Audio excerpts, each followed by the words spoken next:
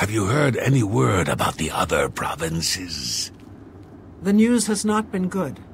I've heard it said that the Daedra have overrun the town of Aldrin. The entire town has been destroyed.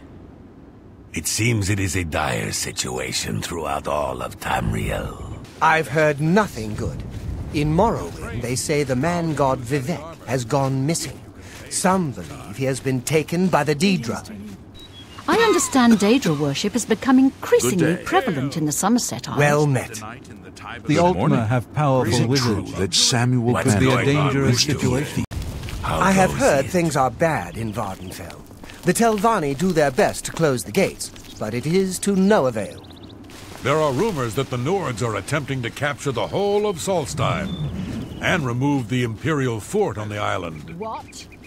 More fighting for the Nords? This is sad news.